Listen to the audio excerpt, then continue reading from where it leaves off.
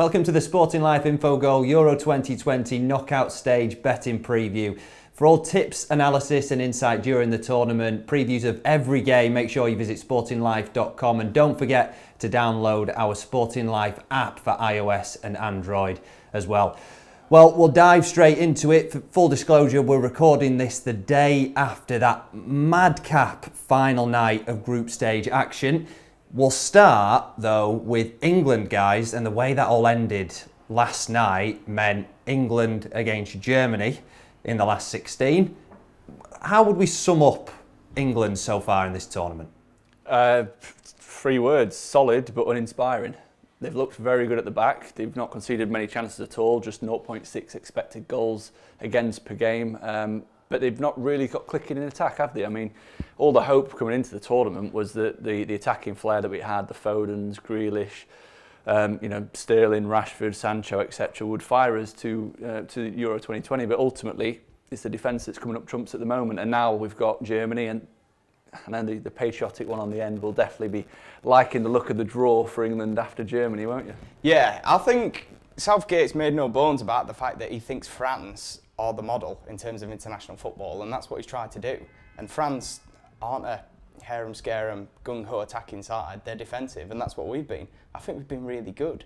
Honestly. He's already letting his wee creep in, isn't yeah, he? Sorry, England Jake Pearson is a phenomenal betting tipster, by the way. He just loves England as well. I think England have been really good. I think people don't enjoy defensive football. I think people think defensive football is bad football. Like when we played Czech Republic, when England played Czech Republic, the first half, England were attacking. We had 5 shots, Czech Republic had 3 shots. In the second half, England defended. That's what they needed to do. They had no shots, but the Czech Republic only had 2. They had 9% chance of scoring on the info goal model.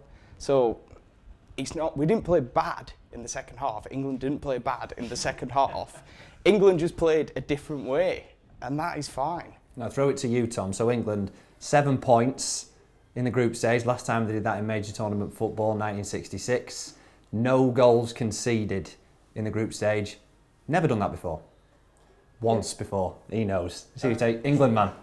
66, wasn't it? Yeah, 66. Yeah. Again. We did it, yeah. The omens are there. I mean, the omens are there, yeah. But being honest, if you look at England and the way Southgate wanted to go, that England were going more defensive anyway, right? They were playing with this 3 at the back system. Obviously, they went away from that, but the whole kind of building point since 2018 and the semi-final appearance of the World Cup has become more defensively solid. I think that was always England's issue. It was never an issue in attack. It was that defensive end. They've looked to address that. So going into a tournament with 7 points at the end of a group stage, which I think you probably would expect from England, maybe not in the order. You'd say they'd draw with Croatia, probably beat Scotland and Czech Republic. As it turned out, it was the Scotland game that ended in the draw. We can't be too surprised to see that not conceding a single goal throughout. And as it turns out, Scotland's kind of output was peaked really at the Czech Republic game. It went down since then, the same with Croatia, the same with Czech Republic. So it's not a massive surprise to see no goals conceded. And it's tournament football, isn't it? It's not winning games, it's not losing them. And that's where England are. So in our preview of the tournament, we liked England generally, thought they've got decent chance, don't back them. It's not a value bet to back England to win Euro 2020. What about now? I think the way that the draws panned out, the main thing for me, I probably still wouldn't be backing England to win it at the price. I think the best price 7-1, aren't they? But what is strange is that the price has actually drifted from, I think they were 5-1 second favourites at the start of the tournament. They've actually drifted to 7-1. Even though they've come out of the group and they've got an easier or kind of run potentially to get to the final. You know, you play Germany at Wembley as well, which I think was something that quite a few pundits missed, is the fact that if we won the group, we were guaranteed a last 16 tie at Wembley. England were guaranteed a last 16 tie at Wembley. And then after that, you know, you're looking at Ukraine and Sweden, and then after that, you're looking at one of Netherlands, Wales, Denmark or Czech Republic in the semi-final. And I mean, that's a really kind run to the final, where you're obviously going to play a really good team, given how stacked the other side of the draw is. So yeah, that was the main surprise, is the fact that the price has drifted. If they were still around 5-1, I think that would probably be a fairer representation than the 7s. But I think the price is going to drastically shorten if we beat Germany. If England actually go out and beat Germany at Wembley, qualify for the quarters, given the easy run that they're potentially going to have, that price could easily shorten, and we might even be favourites after that. I mean, France, obviously, they're in the tough side of the draw, should come favourites, but they're going to have to play and beat the likes of Spain, Belgium, Italy, Portugal, one of those teams. So, yeah, 7-1. I said in the preview from my perspective that if they did drift around the 8s, I'd be interested. And I think just before that, that final round of group games, they were, I think, was it 19-2, 8.5. So I would have been very tempted to have a nibble, but I think it's just on the short side again now. I think 7-1 on England's great value. I know we said before the tournament we were talking about the fact that we weren't looking at England because of the fact they were the same price as as France. Sorry, so it was England or France. We'd say France have a better chance, but you've got to look at the side of the bracket they're on. England, Netherlands, and Germany will be rubbing their hands with the way it's working out. And you know, I can't wait for this to appear on one of those out of context accounts when inevitably England do get beat by Ukraine or someone in the quarterfinals. But with great respect, those 3 big hitters on that side of the bracket will absolutely fancy their chances. It's a price that is warped by the fact they are playing Germany, who is such a short price for success anyway. They were short price to win the group, they didn't, and they're very hit and miss as they've shown. We saw that coming into the tournament. The Spain results, the North Macedonia results have replicated themselves in the fact that they've kind of gone on this curve of a decent enough performance against France, a good performance against Portugal, a performance against Hungary that just didn't lack any identity whatsoever. So yeah, for England at 7-1, certainly more interested. It's not a case of who you think is going to win, it's playing the bracket and the fact they're not going to play Belgium, they're not going to play France, they're not going to play Italy, they're not going to play Spain, they're not going to play Portugal, is it, until the final. They've got to fancy their chances. At 7-1, it could be a value play. So we do need to get in here pretty early on to admit that in our preview, we thought England would do well, but we were just a bit cagey about the price. We didn't think that Wales or Scotland would do well. Scotland on the nose, Wales, full credit, they've done superbly well in their group. So how would we assess the fact that they've qualified, and what do we think they can achieve in the rest of the tournament? Yeah, it's really weird with Wales, I think, because in that first game against Switzerland, they were terrible until that Kiefer Moore goal, and then that sort of switched everything. And from then on in, they've been really good. It was almost like they needed that goal to go in to give them that lift. They were really good against Turkey. The Italy game was a little bit... They were never going to beat Italy, but I mean they've got to be pretty happy with the draw. They've got Denmark, but I do think Denmark will be too strong for them. I think this will be the end of the road for Wales. But then I said that in the group stage, so you know they could beat them, and they could. I think they're about 100 to 1, 200 to 1 to win it. Yeah. 110 to 1 best price. It's an enjoyable story, Wales, in the fact that I think a lot of people wrote them off before because of the factors going into the tournament. And I think we said it in the preview, didn't we? The whole thing about Euro 2016 for Wales was the collective and how together they were. And then going into this tournament, it just didn't seem to be there, or it didn't look like it was there. So full credit for them to turn around and say, actually, no, it still is. And after such a shaky start of the tournament as well, like you say, that first game, it was kind of maybe you could point to that Kiefer Moore goal and that being the moment where things actually kind of switched to go the other way. So yeah, it's going to be interesting to see how they get on. I'm not jumping on the bandwagon at all. I've been very underwhelmed with Wales. I think people are forgetting that the only team they beat was Turkey, and Turkey have been rancid in this tournament. I mean, they're probably one of the worst dark horses we've ever seen at a Euros with some of their performances. I'm not looking at anybody, but Wales, you know, I think the switch that you're talking about is the switching formation from a back 3 in the opening game against Switzerland to a back 4, which has suited them a bit more. But I'm just really worried that they're going to switch back to that back 3 against Denmark, because Denmark do operate with a back 3 system themselves since what happened in their opening game, and ultimately I think that they'll fall foul if they do that. And even if they don't, I just don't think they've got enough quality. I mean, yeah, Italy played against them with Wales had 10 men for 30-40 minutes, but they still racked up loads of chances beforehand.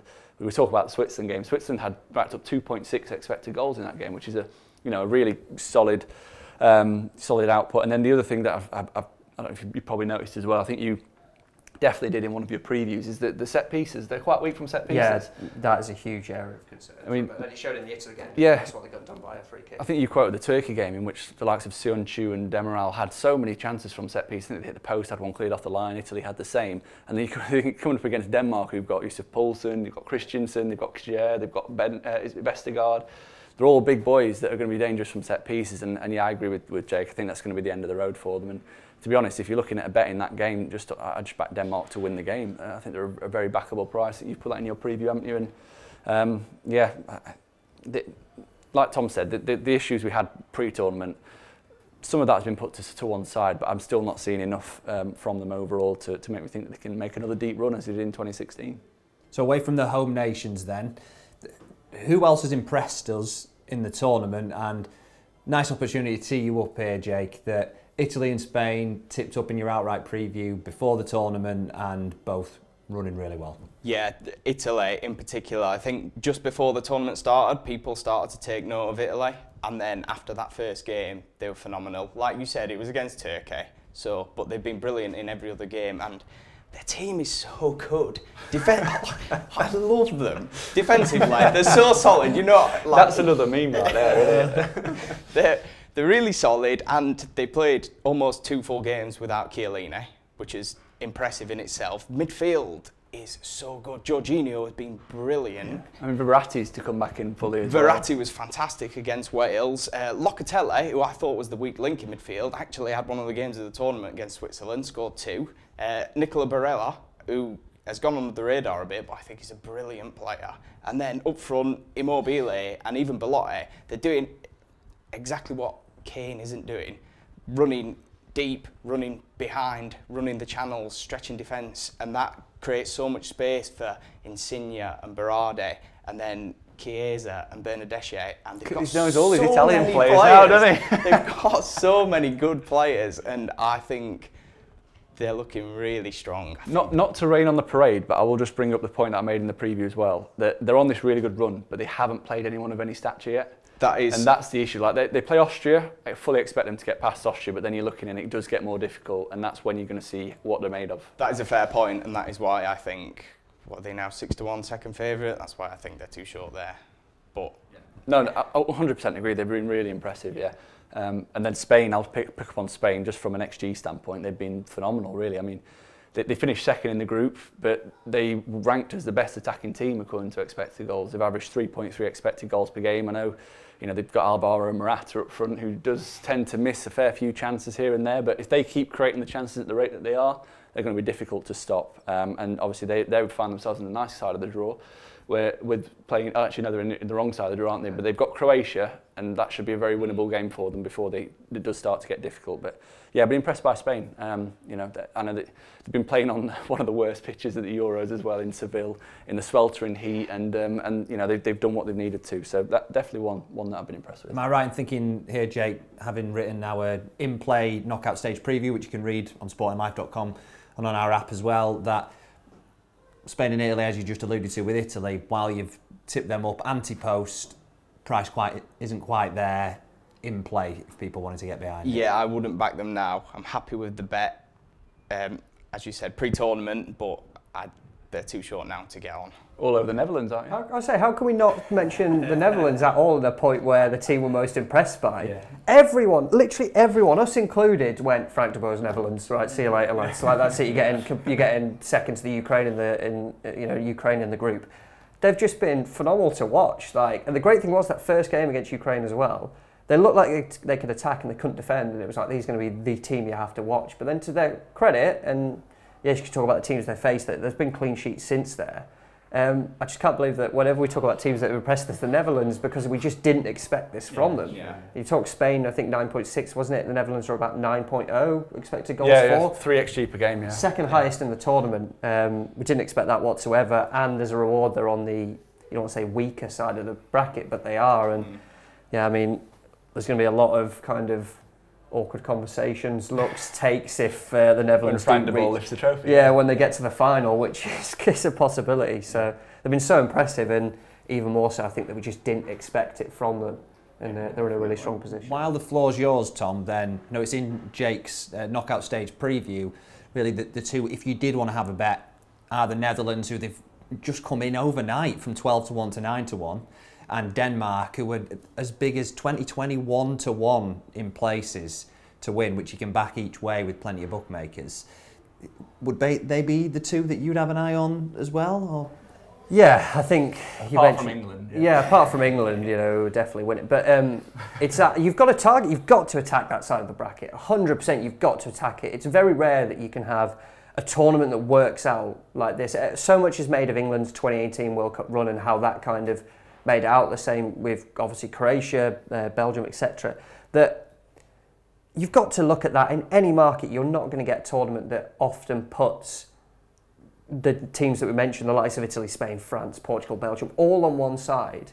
As I say, England, Germany, and Netherlands particularly have just got to be fancying their chances. And for the Netherlands as well, you talk round of 16, they've got the Czech Republic. They then play the winner of Denmark, Wales in the quarterfinals, and then it's potentially England or Germany in the semi-finals. That anything to do value-wise with them, you just got to take on, because while I'm still reserved, and it is that it is De Boer's Netherlands, and it could all go wrong like that, that just the way it could work out for them, there just seems to be more positives than negatives there. And I think if you want value, just to even reach the semi-finals, they were, last time I looked, odds against. You talk the 2 games that they've got there, they're going to be favourites to win both. They look a real value play. Yeah. I'll just pick up on Denmark. You mentioned them there. They're worth a mention. Obviously, we all know what happened in that first game, and that emotionally charged them for the rest of the group stage, given that they were in the home situation in Copenhagen. But it's worth mentioning that while they did scrape through in second on 3 points with a better head-to-head record, goal difference, whatever, they actually won the Group B based on expected points. So they actually picked up more expected points than Belgium. Which is a really good sign of moving forward. They won the XG battle against Belgium. They created more and better chances in that match and have done in the 3 matches. So they're definitely one to watch. And like you said, it's looking likely that it's going to be a Netherlands-Denmark quarter-final. So, depending on who you think's better out of those 2, I mean, Netherlands have definitely got more attacking flair and attacking talent, but Denmark is such a good all-round team and a good all-round unit. So that'd be an interesting tie. One to keep an eye on, like you said, the price. I think if we could, we'd talk all day about the Euros, but I'll move us swiftly on to best bets that we could pick out for the tournament. And I'll run through some of the ones that we've still got in play that are doing pretty well. I'll let you start, Tom, because we've got Romelu Lukaku in the Golden Boot that you tipped up, Kevin De Bruyne in Player of the Tournament, as well as N'Golo Kante and Paul Pogba, plays that are looking really good. But if you had one bet now that you were recommending someone to back, would you be doubling down? Oh, well, I mean, the fact that Pinaldo trended on Twitter last night shows my issues that I've got with Lukaku in the top goal scorer market. The fact that Portugal got 3 penalties, Ronaldo scored them all. In fairness, I mean, Lahoz isn't going to be refereeing all the Portugal's matches. Yeah, if Lahoz could do a Belgium game, that would be great for me, please. You mentioned the player of the tournaments as well. I think 3 of our outright picks are in the top 6 in the market. De Bruyne is now favourite, Kante's second favourite in some places, so they're looking good at the moment. We remain hopeful on them. I've revisited the Golden Boot market. You're not going to get 4 places anymore. Some bookmakers will give you 3, most will give you 2. It depends. If you take the 3 places, you're getting quarter odds each way, which I think I'm happy enough with. I've mentioned the Netherlands. Denzel Dumfries is 200 to 1 to be the top goal scorer. Golden Boot. A right winner. back. A right back. Play like a right back. This is my when it comes to crazy suggestions, going for a right back at Golden Boot is definitely up there. But actually, it's not, because he's basically playing as a winger when they're attacking. This 3 at the back system, you can definitely say he's a right midfielder more than a right back. He's got 2 goals already, got an assist, which is crucial. We talk Ronaldo's chances. Ronaldo has an assist, which could actually be really key if it's a tie. Expected goals-wise, he's on above 2. So I think he's going at 0.8 per game is the XG. It's just incredible. He could have had a goal against North Macedonia as well. He could be in a situation where he's got 3. We're talking 200 to 1 is the same price as Dominic Calvert-Lewin. It's the same type price as Belletti. It's the same price as Olivier Giroud. Players who aren't even playing, and depending how it goes, because we're going to lose one of Lukaku or Ronaldo after the round of 16. One of them is going. Say Ronaldo doesn't score, 5's the marker. 4 is probably going to get you a place. I think if he can get 2 more, particularly against the Czech Republic, particularly against a Denmark or a Wales, even in England or a Germany, depending how it goes, we're talking each way value here. But if he can get to that 4 marker, you're getting 50 to 1. Maybe a bit of dead heat comes into it, whatever, you're definitely getting a lot more than you put down. You love this one. So for 200 to 1... I'm fully on board with it. Wijnaldum is my other one, but for this one, 200 to 1, I just think he's got 2 goals already, and he's got an assist. Who knows? He could explode in the knockout stages, get another 3, tie it. I just think the price is too big. The price is far too big on it at the moment. I think 150 is elsewhere, which is you're getting 2 places, which even then who knows how it goes. I just think that's far too big, far too big. I'm fully on board with that. Just you mentioned the XG there. I mean that equates to him being on the end of 2 big chances per game, which if you get 2 big chances per game, you're going to take one of them. All of a sudden, goal tally does increase. So Jake P, you tipped up Belgium to win the group 5-6 ahead of the tournament. Unbelievable, actually. Unbelievable. Yeah. What about now? Yeah, so in terms of the best bet, I'm going to go the opposite end of the spectrum from the Belgium to win the group at 5-6, and I'm going to look into the player of the tournament market. So this all comes from reading Tom's preview at the beginning of the tournament and how he identified the formula for player of the tournament, and it's usually a midfielder from a team that does really well. And I think a team that's going to do really well are Italy, and I think their main man is Jorginho, and he's 80-1 to be player of the tournament now. And I think he's just been brilliant. He pulls all the strings, he controls the tempo of every match, and he's the kind of midfielder that's getting noticed in modern football. I think 80-1 with a couple of bookmakers. You're not worried about Locatelli getting a couple? Brella's got an assist I think, I think. The reason Jorginho's the better bet, I think, is because they've mixed up the midfield, but he's always been the constant. So Verratti can come in, which might mean Locatelli misses out or Barella misses out, and I think Jorginho's the one that's always going to play. He's always going to be in there, and if they get far and if they control the midfield, which they have been doing in every game, if they do that in a semi or in a final and it's him that's doing it, I think he could be a better. Well, if Lahoz gets the Austria game as well and they get 5 Penalties penalties. left and right, yeah. Jorginho's got 5 on his tally, it'll look really good. And Jake, he kind of spoilt the game for us when we had the one best bet for the last preview, but in fairness, Lukaku top Belgium goal scorer 10-11, that's doing really well. Belgium, Italy, both win the group 9-5, already paid out. France winners and Kante player of the tournament 75-1 double, still well in play. Are you going to squeeze 3 in again? I've got 4 this time actually. Yeah, I've got I was struggling to find a full-on outright pick that I liked at this stage. So instead, I'm just going to focus on the to qualify market for the round of 16. And a treble that tickles my fancy is France to get past Switzerland, Spain to get past Croatia, and the Netherlands to get past Czech Republic, and that pays 11-10 generally. All those 3 teams to qualify. They're all really strong favourites. We've spoken about how we like the Netherlands, how well they've played. Spain we've spoken about as well, all their underlying numbers, and to put into context, Croatia were fortunate to finish second in that group for their underlying numbers. And Switzerland as well. I mean, the only team they beat was Turkey, and I'll just rinse and repeat what I said about Wales. The only team they beat was Turkey, and how disappointing have Turkey been. So, that treble, 11-10, I think that's the way to play this one. Well, thanks for listening to the Sporting Life Info Goal Euro 2020 knockout stage betting preview. Remember, you can get everything in much more detail on sportinglife.com and by downloading our Android and iOS app. We'll have previews of every match as well as expert insight and tips.